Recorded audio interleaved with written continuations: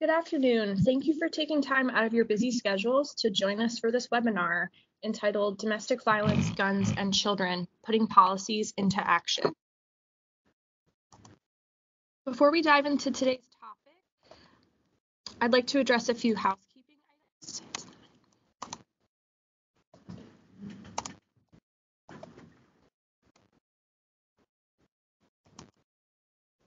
Okay, so if you're having any technical difficulties, please reread your confirmation emails.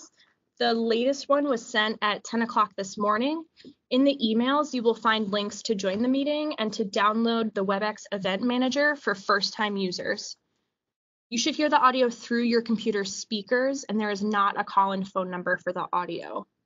If you are not hearing any sound, we recommend that you disconnect and then rejoin the session. Make sure you select to join the audio conference when prompted. At this point, we will not be able to help you with technical issues. If you have any questions for the presenters as we go along, please type them into the chat box in the bottom of your screen and direct them to our host, Madeline Smith. There will be approximately 15 to 20 minutes of time designated for question and answer at the end of the presentation. Because of the large group, it is not possible to open up the lines for audio or verbal questions. Also, other participants will not be able to view the questions or comments that you submit. Due to unforeseen circumstances, Christian Soltesiak from CeaseFirePA will not be presenting today. Instead, Rhona Gerber from CeaseFirePA will present on Christian's behalf. We thank Christian for the content she contributed to this webinar. And lastly, this webinar is being recorded and will be posted at chop.edu/violence within the next week. If you are a social worker or a nurse, there is an opportunity to receive credit for this webinar. Additional information was provided in the reminder email sent from WebEx at 10 o'clock this morning. If you wish to obtain credits, please note you must be logged in as an individual, not as a group, for the full duration of the webinar to be eligible. You will also need to complete the online survey that will pop up at the end of the webinar. Also, if you are a CHOP employee requesting nursing continuing education credits, please remember you will need to complete the post-webinar evaluation in My Career to receive your certificate. Rhona Gerber, Christian Soltesiak, Eileen Horgan, Joanne Wood, and I, Teresa Salinas, have the ability to control or influence the content of this educational activity and have completed and signed the CHOP Disclosure of Relevant Financial Relationships form, affirming that neither us nor our spouses or partners have had any, in the past 12 months, have had any relevant relationships with a commercial interest that could be perceived as a conflict of interest with this educational activity. If you have any questions or experience any difficulties in obtaining your continuing education, please send an email to Madeline Smith at smithm37@email.chop.edu. This webinar is being hosted by the Violence Prevention Initiative at Children's Hospital of Philadelphia. My name is Teresa Salinas. I'm a medical advocate at Lutheran Settlement House's Bilingual Domestic Violence Program and an intimate partner violence specialist at Children's Hospital of Philadelphia's Violence Prevention Initiative, working within the Stop IPV program. Our goal today is to educate on the current policy landscape related to domestic violence and guns in the home, specifically focusing on Pennsylvania's Act 79, and empower you to support patient families who may be in crisis. Our specific learning objectives are to understand the mandates of PA Act 79 and where to find information and resources, explain intimate partner violence, the overlap between domestic violence and child abuse, and how this topic can be addressed in a healthcare setting, and identify the importance of understanding Act 79 to help protect families. So for today's participants, we had over 150 people registered for today's webinar, speaking to the interest and concern in addressing the issues of domestic violence and guns in order to protect children and families. Among participants, we see people from many disciplines: medicine, social work, advocacy, psychology, education, research, and mental health, as well as many locations. We have Pennsylvania, New York, New Jersey, Massachusetts, Virginia, Illinois, Wisconsin, Texas, and Colorado. Now it's time to introduce our speakers for today. Rhona Gerber is the Director of Development at CeaseFirePA. Eileen Horgan is Supervising Criminal Advocacy Attorney at Women Against Abuse. Dr. Joanne Wood is an attending physician at Children's Hospital of Philadelphia, Research Director of Safe Place, faculty member at PolicyLab at CHOP, and Associate Professor of Pediatrics at the University of Pennsylvania Perelman School of Medicine. So just to begin, I wanted to start with a basic definition of intimate partner violence. So intimate partner violence is a pattern of behaviors that someone uses to gain or maintain power and control over a partner or ex-partner. So that abuse can look like many different things and affect a lot of different domains of a survivor's life. So the types of abuse that we're talking about goes beyond physical violence, but it includes physical abuse, sexual abuse, emotional, mental, some people call it psychological abuse, as well as financial abuse and technological abuse. And just a note on prevalence, this is definitely happening here in the United States. The last very cohesive survey that was done showed that 1 in 3 women and 1 in 4 men will experience abuse from a partner in their lifetime. So that is from a CDC survey. Another thing that we do know is that the way that government forms are set up, that we really only have information about partner abuse in that binary, and there's not a lot of information about people who are trans or gender nonconforming, who identify outside of that binary of women and men, but it is very prevalent regardless of gender and life experience. And just a note on language, throughout this presentation, we will be discussing intimate partner violence, or IPV, domestic violence, DV. It can also be called domestic abuse, relationship or partner abuse. So, for the purposes of this, we're going to be talking about family violence as domestic violence and intimate partner violence as violence that's specific between two people in an intimate relationship. So with the themes that we're talking about in this webinar today, children, guns, domestic violence, we're really talking about a lot of overlapping issues. So what is at the intersection of these three things? A lot of times when we're talking about children and guns, the first thing that comes to mind is safety, right? So accidental injury or death as a result of access to a firearm or having a firearm in the home. And we know that that increases risk for that. When we're considering children and intimate partner violence or domestic violence, we often think about the effects on the child in terms of exposure to violence in the home, right? So those mental impacts, those physical impacts, those developmental impacts that might affect children, especially later on in adulthood, by witnessing this violence in the home.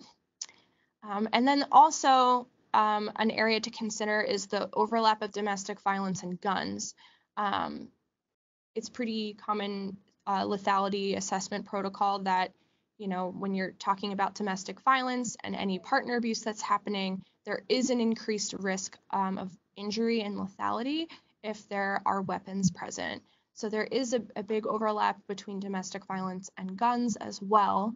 So if you look at the very middle of the Venn diagram here, we're really talking about physical safety and victimization when it comes to guns, children, and DV in the home. The good news is that there is a lot of opportunity for intervention at this intersection. So what we'll get a little bit more into during today's webinar is how to address this. So I have a list here of things that are possible interventions or things that address this risk. Screening, so screening for family violence, for abuse, for access to weapons or weapons in the home. The second intervention is safety planning, which I'll talk about in a few slides. Counseling, so for children and families who have been affected by these issues and have been traumatized by violence, having some sort of ongoing support for those effects, post violent incident. And then we're also talking about legal protections and policy that can be developed to try to address this problem or prevent these things from happening in the first place, which is when we will get into Act 79 and what's happening here in Pennsylvania. I have 2 case examples provided. I'm going to read them out loud for accessibility, but they are also on your screen. So here's this first case example. A mother brings her 3 children to clinic for routine care. When asked about safety in the home, she discloses that her partner has a gun and that there was a recent incident of domestic violence where police responded. She reports that since things have de-escalated, she did not seek a protection from abuse order because she wants her partner to have a place to live and the weapon is securely locked. She said she sometimes feels nervous about the gun in the home and that her partner has never hurt the children or used the gun in any threatening way. So with this case example, this disclosure, may have happened as a result of screening about, violence in the home or counseling on having guns in the home. But ultimately, you get a nuanced situation about, trying to keep the family as safe as possible while, understanding the nuances about how seeking police intervention or protection from abuse order might also affect the safety and the stability of the family. Second case example, a father brings his child with a minor sports injury to the emergency department. When screened for intimate partner violence, he discloses that his wife is verbally abusive to him and that he does not feel safe at home. He reports that she is very controlling, regularly threatening to leave with their children, and sometimes to physically hurt or kill him. The family brought a gun into the home for protection a few years ago when there was a series of home burglaries in their neighborhood. So here you have a case of, having a gun in the home for safety reasons, but actually having it be a potential for harm for both this father and his children, even if there isn't presence of physical intimate partner violence or abuse at home. Definitely introducing the gun or the weapon into the home increases risk for harm. So when you're working with families and, children, patients, whoever you work with in your population, the major intervention here for these situations is safety planning. If you're not familiar with safety planning, what is it? It's basically what it says. It's a plan to increase safety. The basic tenets of it are that it is focused on the victim or survivor, and it's led by that person as well. So safety planning is not, let's get you into shelter, or you have to get a PFA, or, do X, Y, and Z. This is what everyone has to do to get to a safer place. It's really based on the individual and their individual circumstances and needs. And it also considers all dimensions of safety. And by that, I mean not just physical safety, but emotional safety as well. A lot of times, if there is past trauma, considering triggers for emotional or trauma responses is a really important thing, both in the home, in the community, in workspaces, or school, wherever someone spends their time, understanding how to maintain physical and emotional safety for themselves is really key to this process. Safety planning is sort of inherently solutions focused. So starting with the question, what has worked to keep you and your children safe, right? So what is someone already doing that is keeping them safer? What has worked in the past and what hasn't worked, and why didn't it work? Have things changed between now and then and now? And then ultimately, with the safety plan, you have to consider, what the concrete options are for someone. So it will ultimately result in an offer to connect folks to resources and ongoing support, both within and beyond the medical setting. So just tying it back into our case example with the father in the emergency department, knowing that, you might not see that family or that patient for clinical care beyond the interaction that you're having, but how do you do your best to create a safety plan with them and to connect them to ongoing support that will impact their life and their safety beyond that clinical interaction, after discharge, right? So that's always, it's solution oriented, it's future focused, and it's really aimed at increasing safety. One thing that I always like to remind myself and medical providers and everyone doing this type of work with families is that unfortunately there's never a guarantee of safety, right? So while you can work to increase safety, it's never guaranteed, right? So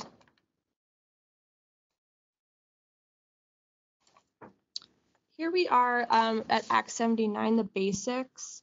So I will now turn the mic over to Rhona Gerber and Eileen Horgan to dive into more of the specifics of Act 79.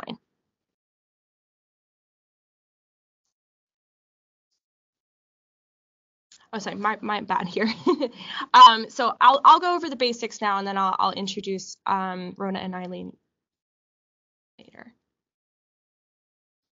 So Act 79, basically the key facts are that it was signed into law by Governor Wolf on October 12th, 2018, so last fall, and it went into effect in April of 2019, April 10th.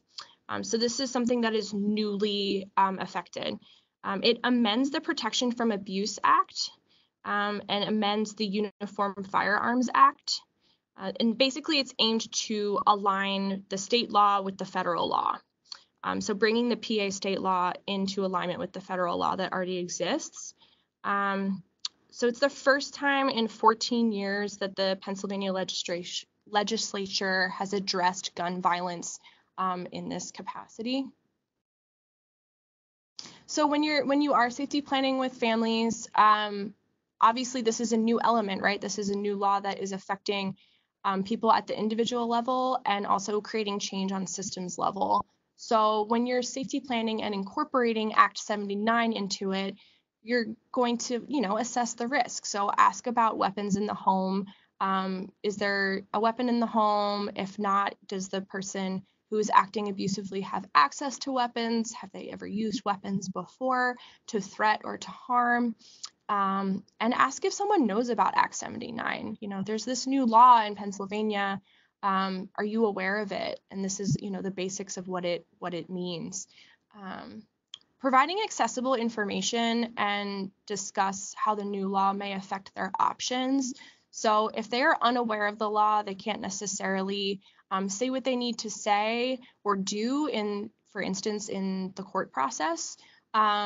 So having them be aware of it and feel empowered with that knowledge is a really key part of safety planning. So you have to integrate that, right?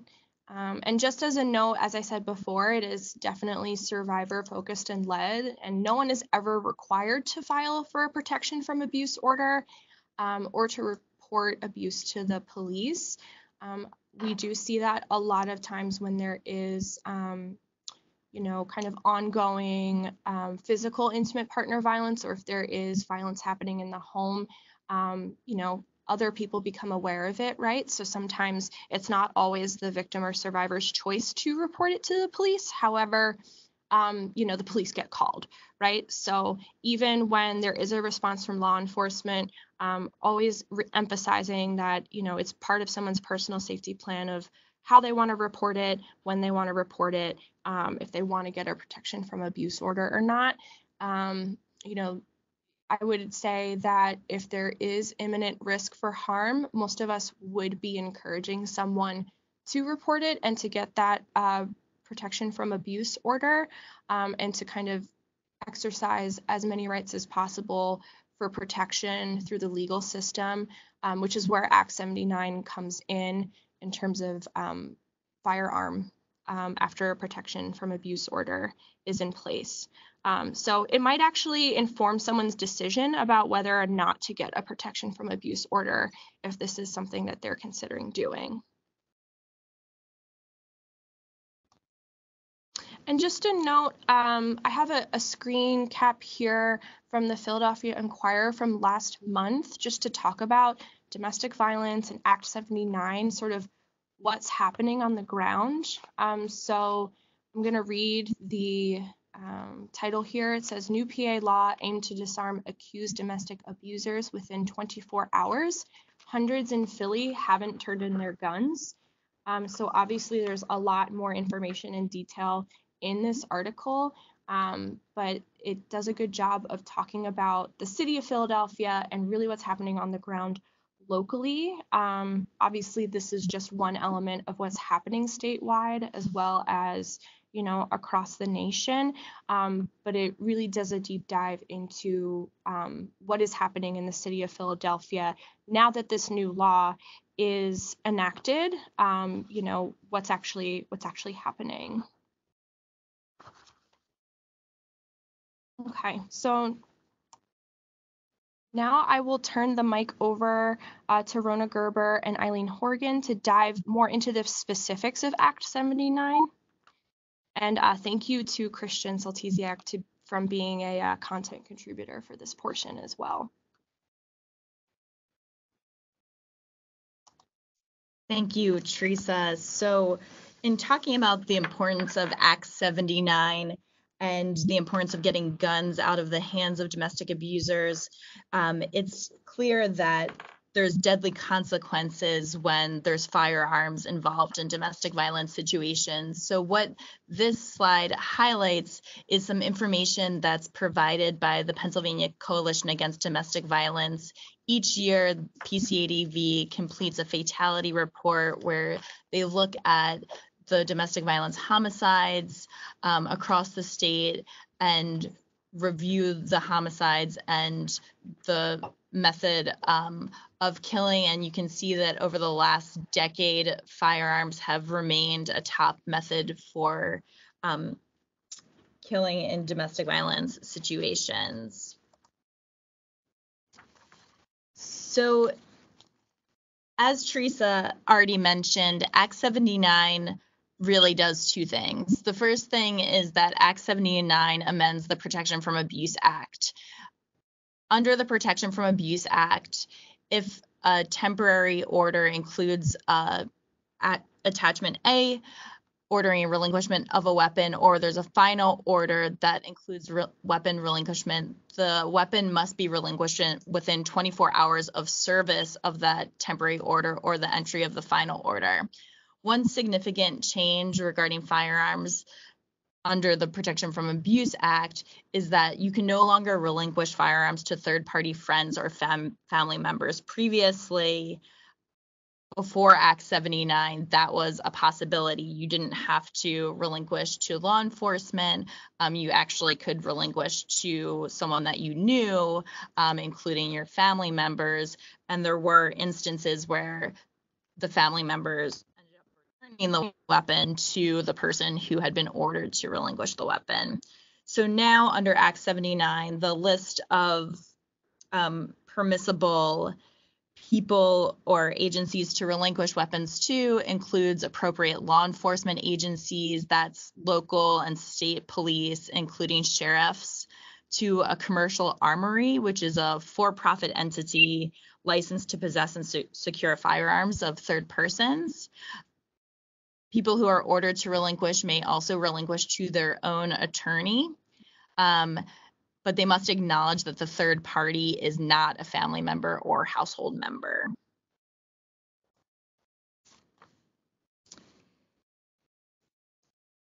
Under the Protection from Abuse Act, the judges can sign pursuant to a temporary order, a temporary weapon relinquishment, which is called Attachment A. The judge has the discretion to order this and order the defendant to relinquish all of their firearms and prohibit the defendant from acquiring or possessing any firearm for the duration of the temporary order. That was already in the law. What the update is pursuant to Act 79 is that the law changed related to final orders. Final orders after a hearing, which includes a hearing where the defendant isn't present, which would be a default hearing, those orders must order that the defendant is subject to firearm and weapon prohibition and that they must relinquish their guns pursuant to that order. Final orders by agreement, where both parties are present and the defendant agrees to the protection order, that may be part of the relief, but it's not something that has to be ordered. Whereas under a final order after a hearing where there's a trial and the judge issues a final order, that must be issued, the firearm relinquishment. States that restrict access to guns by abusers subject to domestic violence restraining orders have seen a 13% reduction in firearm intimate partner homicides. So there is a potential for a wide impact of Act 79.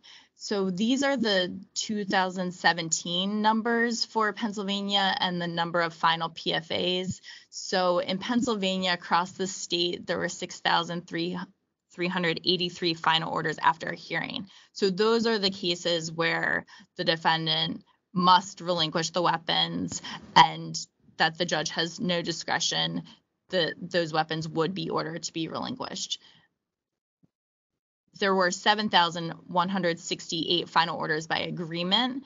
So that's where the judge could issue that. It could be part of the agreement, but it is not a must. Still, you can see just by those numbers, that's a significant amount of cases and a significant amount that could be of people who could be impacted by that. The other piece that Act 79 addressed and changed was in regards to the Pennsylvania Crimes Code. And if a defendant is convicted of a misdemeanor crime of domestic violence, which is a term that's defined by federal law, a defendant must relinquish their firearm to a law enforcement agency or licensed dealer within 24 hours of conviction. Now, previously, and this is a significant change, defendants had to turn over their firearms within a reasonable period of time that wasn't to exceed 60 days. So we went from 60 days to within 24 hours.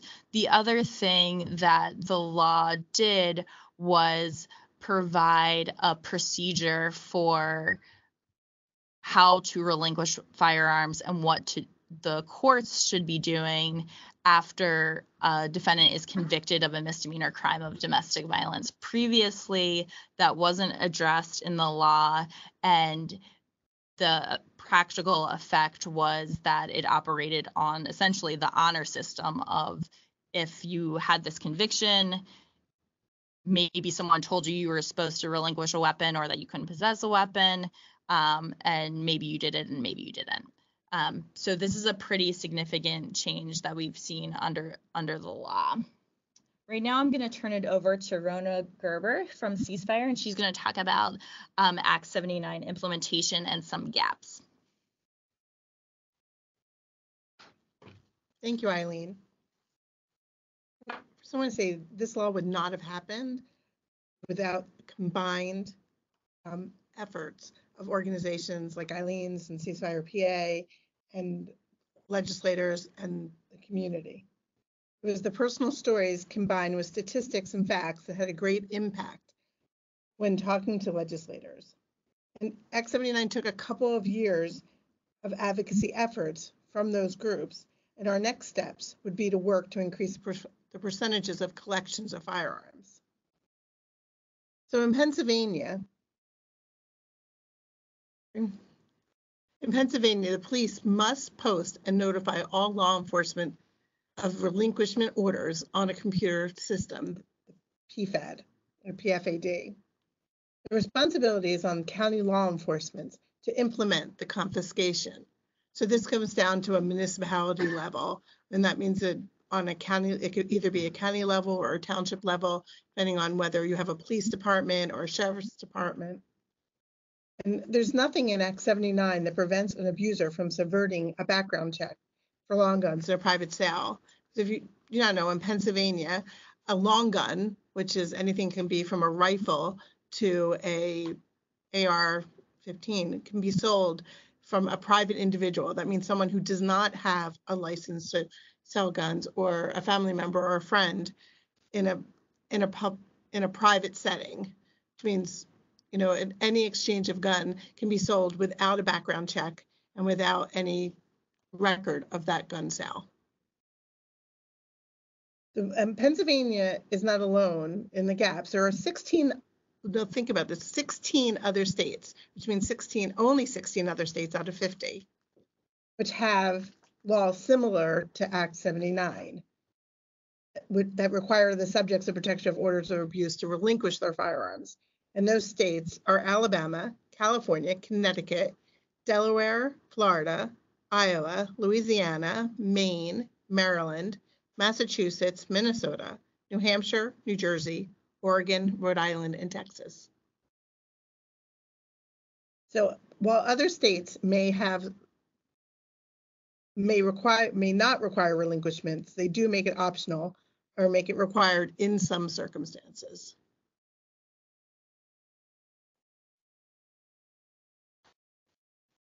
So it's interesting to note that the firearm relinquished by counties in the state, if you notice in the lower part in the 5-county area, there's been a much higher incidence of folks that are relinquishing their firearms, and the same in the state. If you look at it, you can sort of divide Pennsylvania into what we call a T, which almost up through the center of the state and across the top, there's less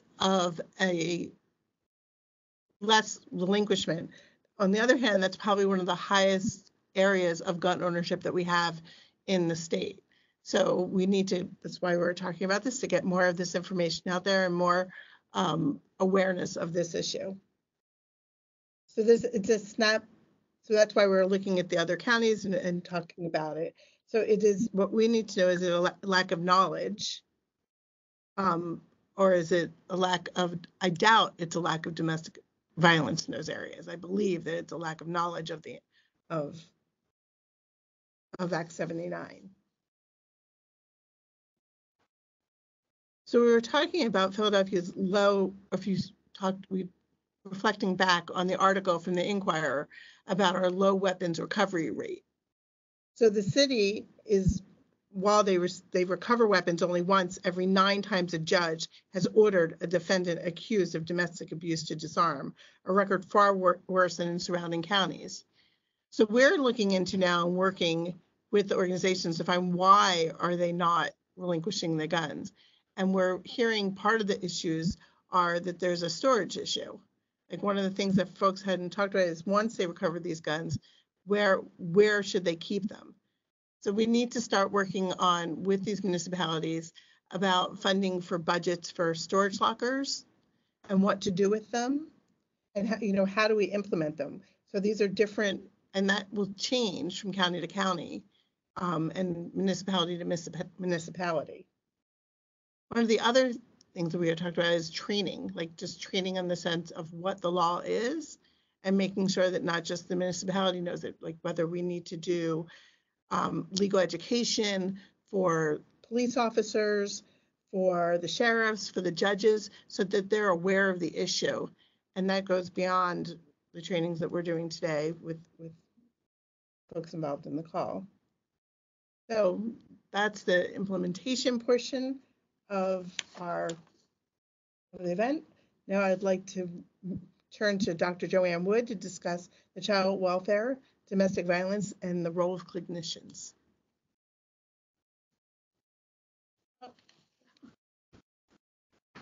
Thank you, Rhona. As a pediatrician who focuses on the care of victims of child abuse and neglect,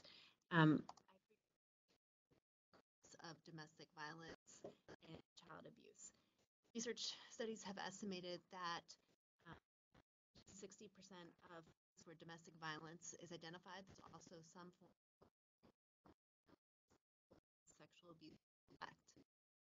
Approximately 65% of adults that abuse.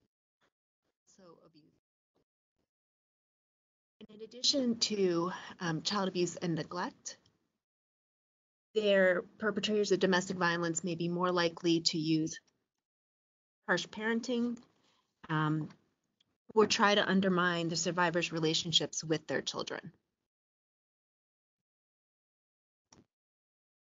Domestic violence can also have impacts on parenting by survivors. Not in all cases, but some survivors of domestic violence report that the domestic violence lowered their confidence and their capacity to meet their child's needs. They may have suffered from poor mental health and low self-esteem that impacted their relationship with their child.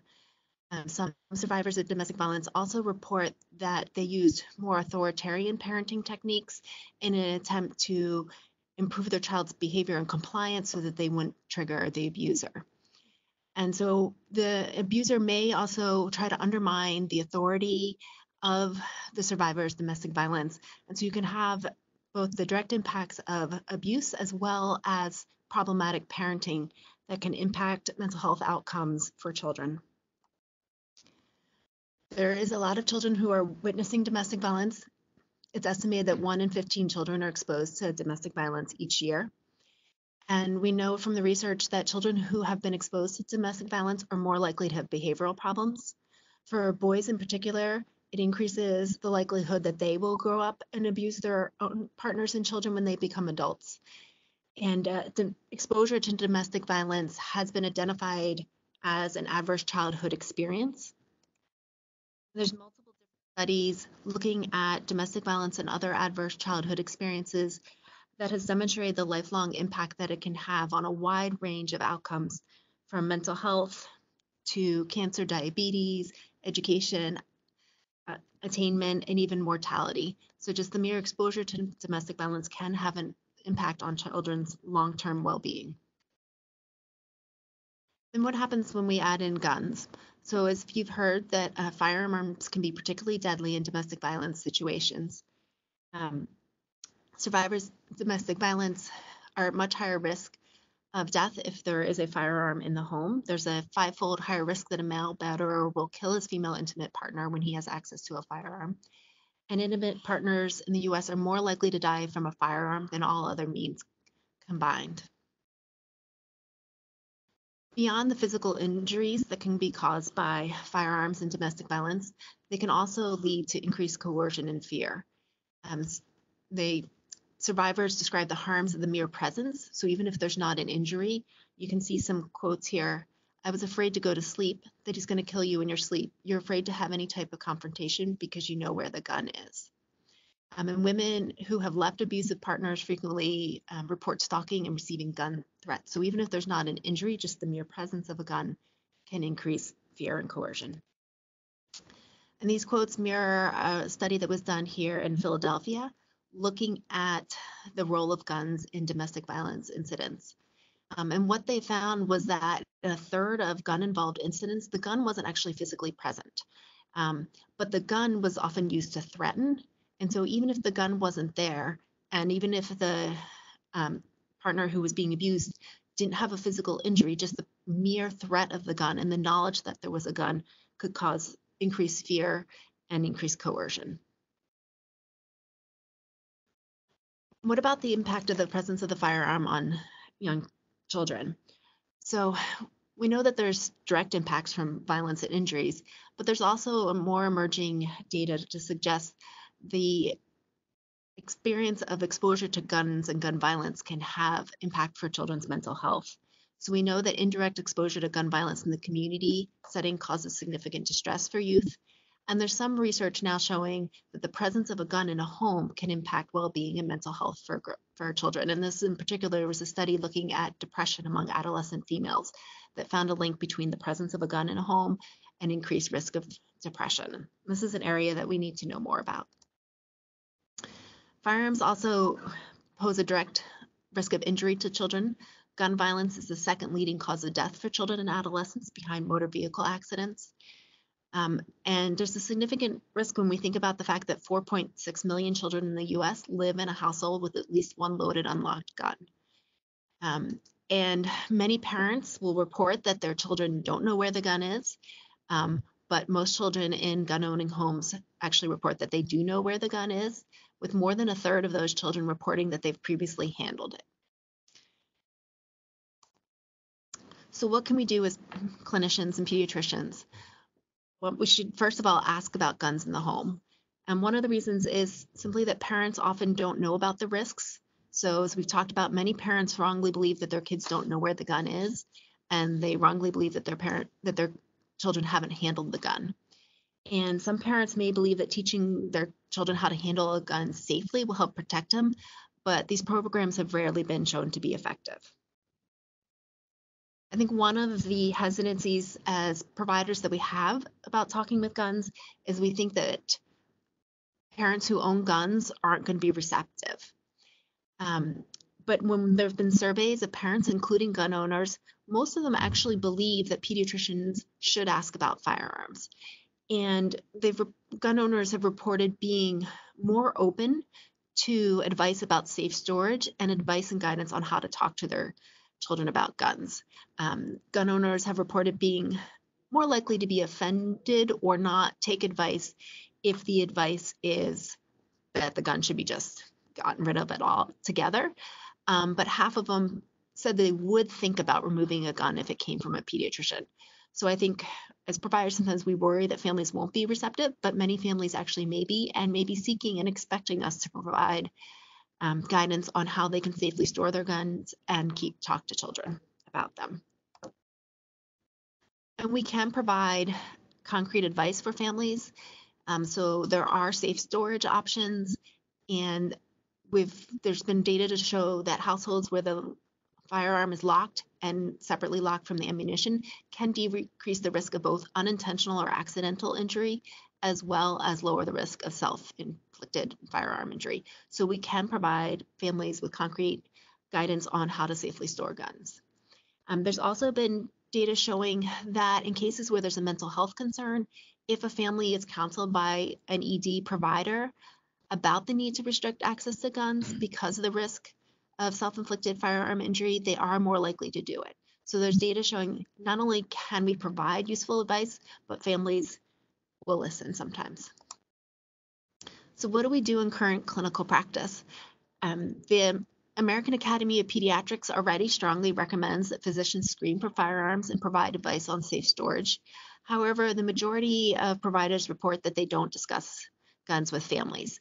This has to do with some of the things we talked about, that it's a politically charged issue, their fear of offending the parents, also just not knowing and feeling confident in how to talk to families about this issue, not knowing what safe storage practices are or how to discuss them with families.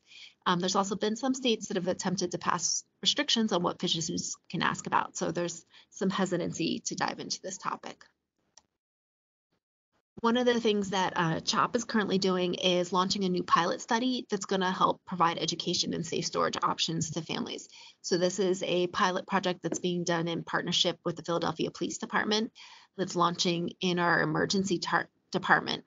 And it's going to provide education tips for families on how to keep kids safe from guns, how to talk to other adults about when storing a gun, and also even free cable locks to keep guns locked for those that do have a gun in the home. In addition to making sure that we are screening for and providing advice about gun safety, we also need to talk about incorporating IPV screening into practice. One of the things that we can do is remain alert for clinical presentations or families in which we're concerned that there may be a sign of IPV, but also remember that most of the time there aren't going to be overt signs. Therefore, it's really important to incorporate repeated screening for IPV into our routine practice. But as Teresa mentioned, making sure that we're also respecting the beliefs and what the survivor wants to do, making sure that we're screening in a confidential space, making sure we're not asking in front of a partner, and also making sure that we're not screening and discussing it in front of children. Our guideline here is not to discuss it in front of a child who's 2 or older. There are multiple different validated IPV self-assessment tools. If you have a self-assessment tool that's available and validated, that's great. You can also do a verbal screener. There's multiple different ones that we use here at CHOP. Some are even just 2 questions long, so they can be pretty brief and can be incorporated into practice. Teresa already touched a little bit about this, but if you are screening a family and you get a positive, first thing to do is evaluate safety planning needs and assess whether the survivor is interested in a referral to an IPV specialist or interested in referrals to other supports. For providers who practice here at CHOP, there are resources, including CHOP Social Work, our CHOP IPV specialist counselors, which are available Monday through Friday, 9 a.m. to 5 p.m. You can also provide resources and information on safety planning resources outside of the hospital system. So we put up the number for the Philadelphia Domestic Violence Hotline, the National Domestic Violence Hotline. If you go to the Safe Place resource page at CHOP, there is a long list of resources available. And if you're a CHOP provider, you can actually just type .ipv screen in Epic, and that resource list will come up for you. One other thing to think about is also thinking about the co-occurrence of domestic violence and child maltreatment is also to make sure that you are assessing any safety concerns, including child maltreatment. And as medical providers, if there is an issue of child maltreatment, then we are mandated reporters of that. So how does Act 79 impact what we do?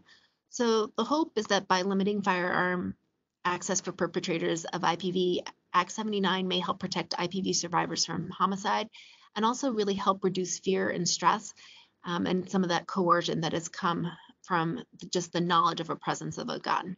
By adopting this stronger legislation, Pennsylvania may be able to help contribute to the evidence base on what policies are most effective in reducing harms of firearms in situations of domestic violence. And obviously, as we've talked about, we've made steps in terms of this legislation, but it's also important to think about how it's implemented and how we can address some of those gaps that were identified earlier to make sure that it is effective.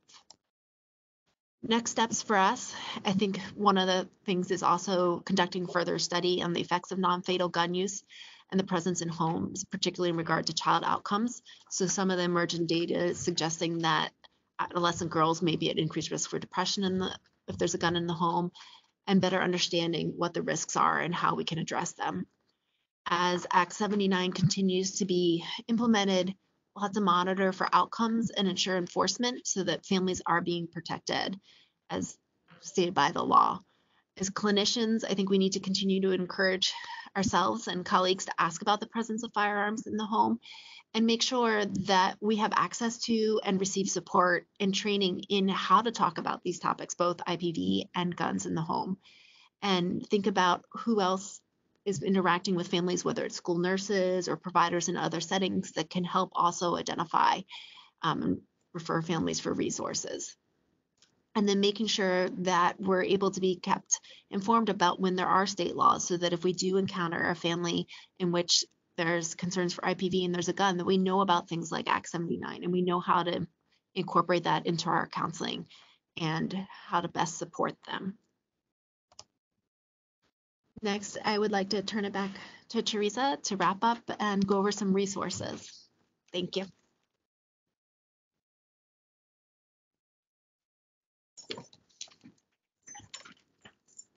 Thank you to Rhona, Eileen, and Joanne for today's discussion on domestic violence and guns related to Pennsylvania's Act 79. Here on this slide is a list of resources that will be included in the email you'll receive immediately following the webinar when we conclude. So these links will also be posted to the chop.edu/violence website when this webinar is recorded and posted. So I'll let you all sort of read through what they are here, but again, they will be emailed out to you and posted online. The first that I find to be very helpful in terms of sort of provider/professional facing as well as client facing is the PCADV Act 79 fact sheet. It goes over the basics of what it is and I think is good at explaining it in accessible language. A lot of times if you Google Act 79, stuff like this will show up, which is helpful. But a lot of times you'll be finding links to actual law with legalese. That's not the easiest to decipher, right? So it's great that we have this educational tool from the Pennsylvania Coalition Against Domestic Violence. And they also have another PDF below on domestic violence firearms prohibitions. So it sort of dives into, the specifics of the firearms prohibitions, a lot of the information that Eileen so helpfully reviewed today. We also have CHOP specific resources, gun safety tips from CHOP experts. I really recommend checking out ipvhealth.org, which is an initiative for addressing intimate partner violence in health settings. CeaseFirePA.org. I know there's a lot of information available on that site as well. Previous violence prevention webinars include the 2 listed here from 2015 and 2017. If you want to learn more specifically about the topics of counseling on gun safety in the home or intimate partner violence in pediatrics. So I know we did a lot of talk about how these things intersect, but if you want to dive into more information and some more skills on one or the other, I would definitely recommend checking out these webinars that have been posted as well. So will be sent out. This second is a continued resource. So there are many of the things that we cited information-wise today throughout the presentation. Here are the sources for that. Okay, so at this time, we would like to invite participants to type in questions directed to any of the presenters using the chat box. If you don't see the chat box in the bottom right of your screen, you can click on the chat bubble directly under the PowerPoint slides. So if you sort of hover your mouse or cursor towards the bottom of the screen of the slides, you'll see a blue chat bubble, and you can click on that and continue just typing questions that you have. Okay. So we do have a few questions here. I'm going to start with this first question. If it says, I don't currently ask my clients about awareness of Act 79, should I and how? How does this work with safety planning? And is there an assessment tool that already exists?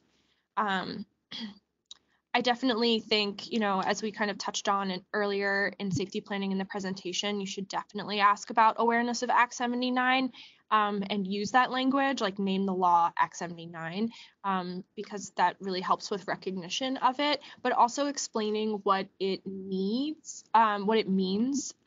So, instead of using just like a normal lethality assessment protocol or your standard risk assessments that you might be using, specifically listing like Act 79 does this, survivor, patient, client, whatever language, whoever you're working with, know about it, and just asking explicitly. And, even if they say, I'm not quite sure, or I think so, having a way to explain it in a concise way and say, oh, I bring this up not to just test your knowledge on the law, but it is new, and I like to let people know about it because you have some different expectations for protection against, the risk of being injured, threatened, or hurt by a firearm by the person who's being abusive to you.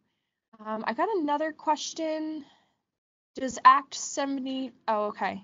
How can I advocate for use of Act 79 in my community? I think that raising awareness of this is very, very helpful.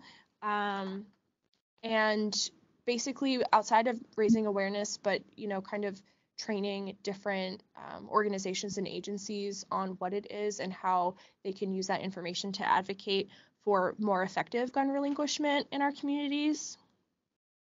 So yeah, basically, I think it starts with awareness, but also things like investigatory journalism and really kind of trying to get a sense and communicate about what's actually going on the ground is a good start.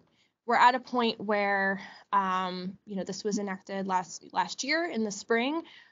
So while there is an anticipation for a learning curve of how to implement some of this, the expectation should be that when it goes into effect, it should go into effect. So I'm wondering, do you have any suggestions about engaging clients? Oh, let me scroll back up. I haven't seen that question. So this question is, do you have any suggestions about engaging clients when they may be reluctant to disclose IPV? I would say engaging people to disclose without, sort of feeling like you're forcing them to tell you something that they're not wanting to tell you. I would say that along the lines of what Joanne was saying, that implementing routine and universal screening in a healthcare setting or other settings, saying, we ask all of our clients, all of our families, all of our participants, again, whatever language you use, we ask about this because we know it's prevalent and we know that unfortunately violence is common in families and it's important to your health, safety, and well-being. So someone doesn't necessarily feel targeted about, oh, well, why are you asking me these questions? It's something that we ask everyone. So I would encourage screening to be the first contact point. And if someone doesn't disclose from being screened once, they can be screened or asked in the future. Having an eye out for red flags of someone who might be experiencing abuse is helpful, but again, kind of normalizing that conversation and making those screens routine has been really helpful. If you feel like a client is on the verge of, maybe telling you a little bit more about what's going on, but hasn't actually disclosed IPV, sort of coming from the other end of it and saying, this is the reason why I ask. It's out of concern, if you're concerned about their response to disclosing, let's talk about that. Like, if you do say this is happening to you in your life or you have a history of this, it's aimed at getting you support and ongoing help, right? So maybe kind of setting some expectations about what their response to the disclosure is to make it less scary for that person, or to kind of, address the apprehension that might be happening.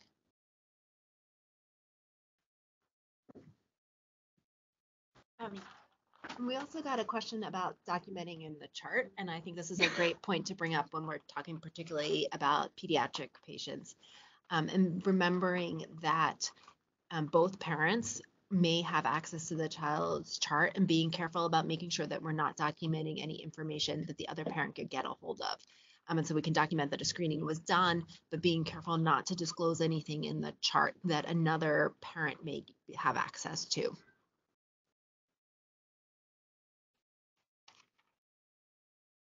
There were a few questions related to the scope of Act 79 and does Act 79 apply to temporary protection from abuse orders? The answer is that the law was already in effect, that a judge has the discretion pursuant to a temporary protection from abuse order to issue a weapon relinquishment order through a mechanism called Attachment A. It's an attachment to the temporary order. So that already exists. So that wasn't changed by Act 79. The enhancements provided by Act 79 pertain to final protection from abuse orders. There was also a question about, does the relinquishment rule cross state lines? Protection from abuse orders are a state order, but they are enforceable in other states. And so I'm not sure if the question is getting at the fact that if you had a protection from abuse order against you in Pennsylvania, could you go to New Jersey and buy a gun? The answer is no. If the protection from abuse is a final order that prohibits you from possessing a firearm, then you wouldn't be permitted to go to another state and try to purchase a firearm. In terms of whether or not the law is retroactive, it's not retroactive. It's effective as of April 10th, 2019. And the other question was, what are the enforcement provisions for surrendering firearms? Currently in Philadelphia, each locality is tasked with enforcing the firearms, and Rhona mentioned that some of the problems with enforcing the relinquishment and ensuring that people are surrendering their firearms is an issue of storage for municipalities. Do they have the actual space to store these firearms? But also, who is the person and who is the entity tasked with doing that? In Philadelphia right now, it's kind of the police and the sheriffs who are doing it. Everything's being done through the Protection from Abuse database. That information gets transmitted to the sheriffs, who then are tasked with checking on the order to see whether or not the relinquishment has been completed. Failure to relinquish is a crime, and so someone could be subject to additional criminal consequences if they fail to relinquish their weapon. Oh, and does it apply to police officers? It does apply to police officers. There's no specific carve out for police officers or other professionals who might have to carry a weapon as part of their profession.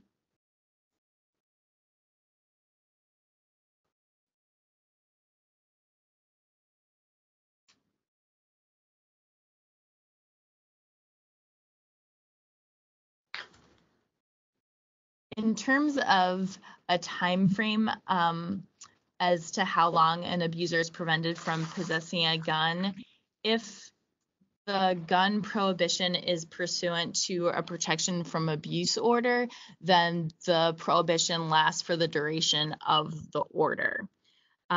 So once the order is expired, then a person could potentially get back the weapons that they've relinquished and or obtain new weapons.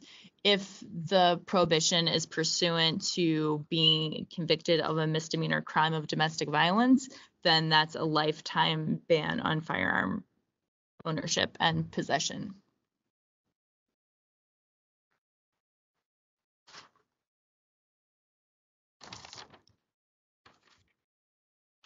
And someone wanted to know, how can I get active with a local advocacy group as a clinician? Well, you should contact CeaseFirePA and we will help you. We could come out and do a training. We can provide information on how to become an advocate through the links that will be sent out after the webinar. Just go on our site and send us an email and we would be more than happy to talk with you.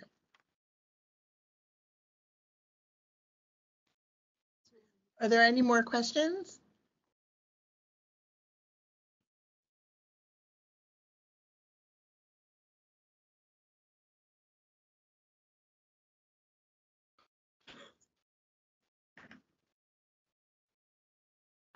And this is Teresa again.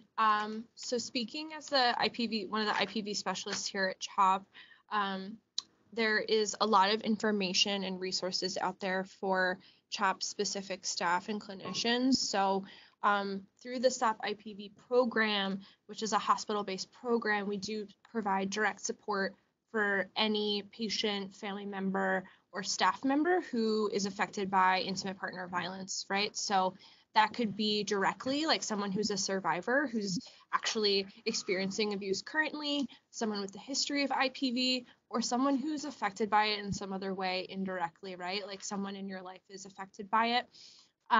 So all those services are free and confidential, and it really kind of spans the gamut of, like, you know, not having to just have a conversation about guns in the home or have a discussion about intimate partner violence that's happening in someone's life in a clinical setting and saying, thank you for telling me, here's a hotline number, right? But having that actual more handoff and connection to ongoing resources in the community.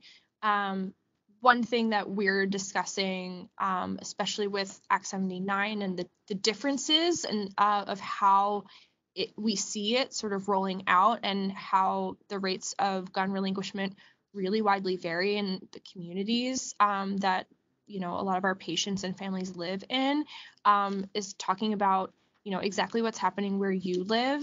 A lot of clients are discussing different options about protection from abuse orders, about relocating for safety reasons. So really understanding, will the law affect you differently depending on where you live, depending on, where you seek services. But really, it is meant to protect survivors from that threat, from that harm. What we also see on the other side is survivors who are thinking about, keeping a gun or another weapon around for protection from their abusive partner. So also understanding how the Protection from Abuse Act and Act 79 sort of plays the other way in terms of, if you are not the defendant in a PFA case, and you are the survivor, what are ways that you can safely have those weapons if that's a choice that you're making. And, the reality is for abusive partners who are using various systems to, coerce or threaten or abuse their partner, understanding that this is also a tool that some people who are being abusive might utilize it against their partner, right? So if someone's abusive partner files a PFA against them before they get a chance to file a PFA against their abusive partner, how does that flip the script, and how does that make it such that there is a lack of access to firearms and weapons on the survivor's end? So that's definitely a consideration, that it's, this applies to anyone who is, the subject of a final protection order. But as Eileen mentioned, this is something that has always been an option for survivors who are filing for what's called ex parte or temporary orders. So I think when you're doing safety planning and talking about the possibility of getting a PFA, understanding that all PFAs start as temporary PFAs, right? And when we're talking about permanent PFAs and orders, that's a maximum of 3 years, 36 months, with the opportunity to renew that PFA. But, in most cases, anecdotally, I know we looked at some of the numbers earlier, but most cases are going to be resolved with agreement. So an agreement between the parties versus by a final order. So I think that there is a lot more space for safety planning and what the needs are. But if it is by agreement, there needs to be usually some compromise between the two parties in that PFA hearing. So, they're going to consider the safety of the survivor and any children that they might share with the abusive partner. But it is, considering both sides and having to agree to really end with an agreement. So in terms of safety planning templates or tools, there's a question about is there a safety planning template or tool? I would really encourage folks to visit IPV Health or Futures Without Violence. Another really awesome resource to check out is a website called loveisrespect.org. It's oriented towards adolescents, teens, young adults, really younger folks, about things that they can learn for themselves about healthy relationships. It's also sort of oriented towards teachers, parents, other involved adults in their lives, about resources about healthy relationships and teen dating abuse. So they actually have safety planning templates, or they're almost like worksheets. So if that's something that interests you, definitely check it out. Or if you have questions about where to find them, I will have our, contact information at the very end of this slide deck. Feel free to reach out to me if you want additional resources besides the ones that we're offering relevant to this topic here in this webinar. But the safety planning templates, as I said, relate to different domains of safety and different settings. So there's for instance, it has a list of these are the ways that I can feel safe in school. So if you're working with someone, especially more in depth or on an ongoing basis, there are definitely concrete tools to do what sometimes feels like a little bit of a nebulous process, right? Safety planning can feel like, okay, we're planning for safety, but like we kind of, want to use a roadmap, or we want to use a tool to kind of get the discussion going. So those definitely exist out there. There's a question here. Advice for victims of how to handle a reaction from an abuser when the protection order is in place. Okay, yeah, that's a great question. One of the reasons that I've heard from clients about hesitancy to get a PFA is like it won't do anything, or the sense that like a PFA could actually escalate violence, which is very, very real, right? Just because there is a protection order in place doesn't mean that it has total domain over someone's choices and behaviors, right? So I would say, trusting the victim survivor, if they're telling you this is how this person's going to react, or these are my fears of how they would react, and therefore, it's not worth it to get a PFA, or if I got a PFA, it might escalate things, or we need to kind of like do more safety planning and have more constant contact with an advocate or a counselor, that makes total sense. I'm not sure about concrete advice, but I would say if you're working with a survivor who's afraid of the reaction from their abusive partner, to just listen to them and validate that feeling and say, if you do get a PFA, how do you know when they're going to find out about it when they get served? How do you know what their reaction is going to be? So there's a little advanced planning about, can you be kind of physically far away from someone when they find out and get served the PFA? There is the opportunity to have police assistance or accompaniment to serve PFAs. That is also something that we hear about in Philadelphia that is an option for folks, but isn't always necessarily happening. So I think that's also a really great opportunity for advocacy to protect victims, because, if you're in a situation where you're feeling really threatened and someone's threatening to hurt or to kill you, do you really want to go to their house to serve them a protection from abuse order without any support or without any protection in that moment? So, I think that would be kind of my perspective on, if you're going to use this system, asking for the support that you need and that, we all should expect from police, from local law enforcement. Because, it's not meant to put people, a PFA is not meant to put people in a situation where they are more vulnerable or more at risk.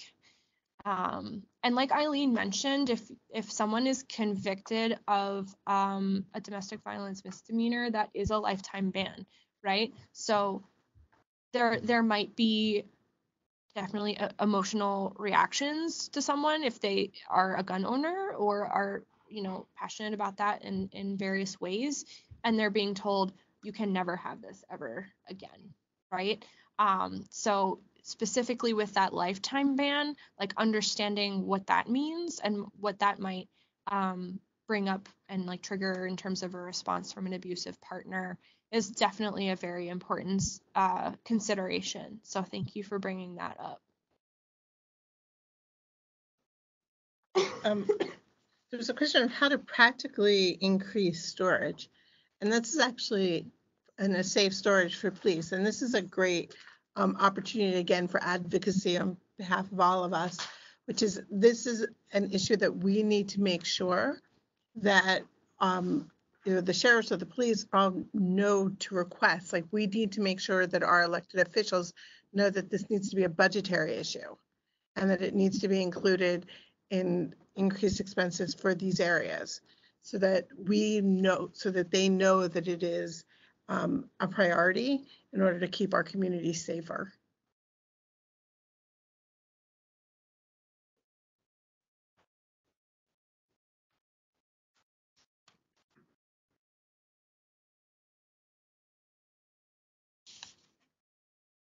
So this question was advice on how to start a conversation with an at-risk family about the presence of gun in a home. I think, often I'm asking about very sensitive issues, and one of the things that we do that I think increases both on the provider comfort with having these conversations and also with the family is making it part of your routine practice, and letting families know that your role in ensuring the safety and well-being of children, you routinely ask all families these questions, so that it's not that you are looking at one family, making a judgment and asking them certain families. And I think that can help, that this is part of routine practices, is what we do. And then I think also that then you become more comfortable with that approach as well.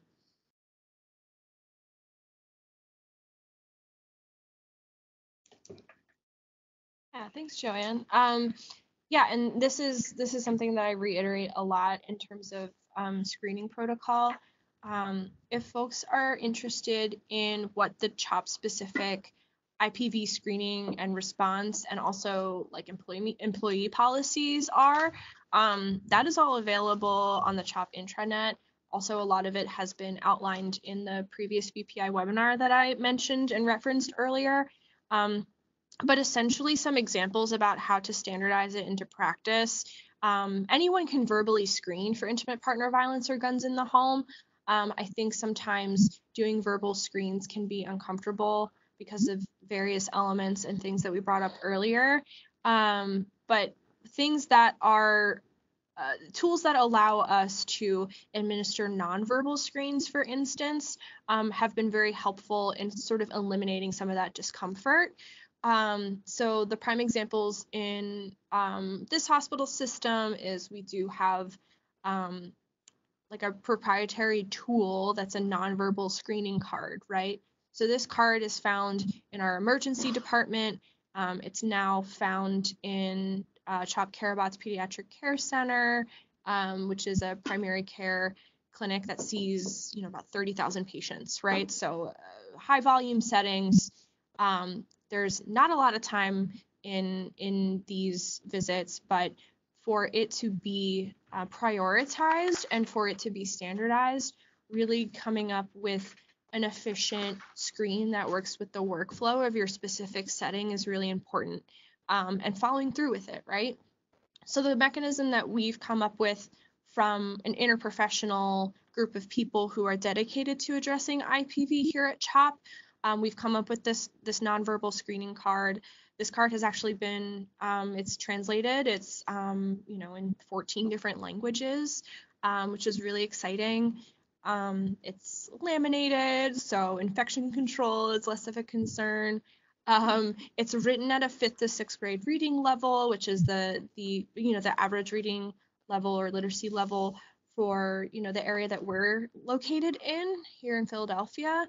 So all these concerns, and it's not going to be a one size fits all. It's not going to be, a screen that can happen to everyone or every time.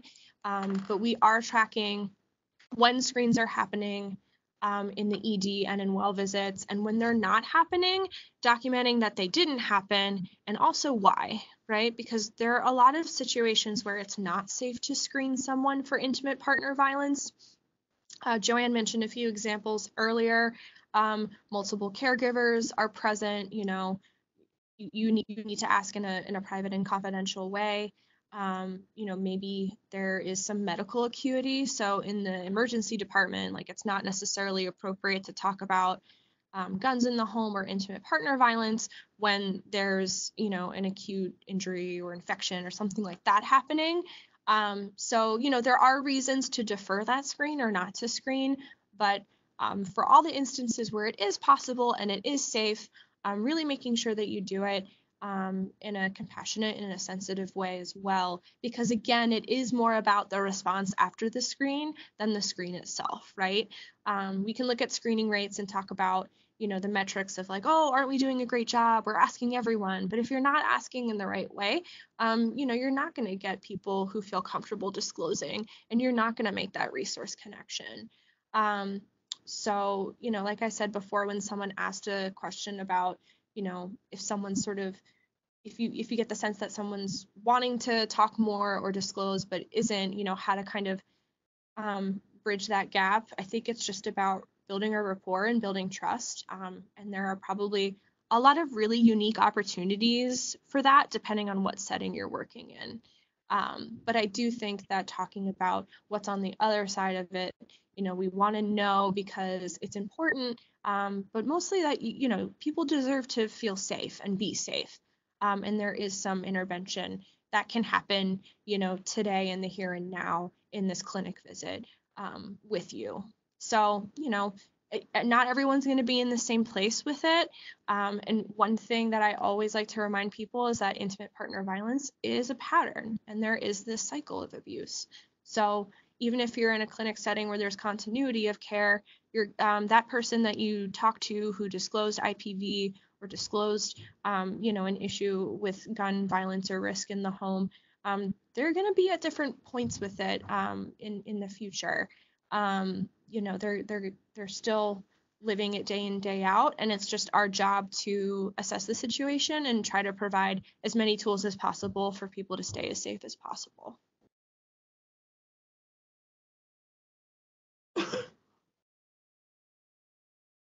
And if there aren't any other questions, I don't think I see any in the chat box here. So we will go ahead and conclude the webinar. So thank you from all of us. This concludes today's webinar, and we ask that all attendees please complete the online survey that will pop up when we end. As a reminder, if you're a social worker or a nurse and would like to claim continuing education credits for the webinar, you are required to complete that survey.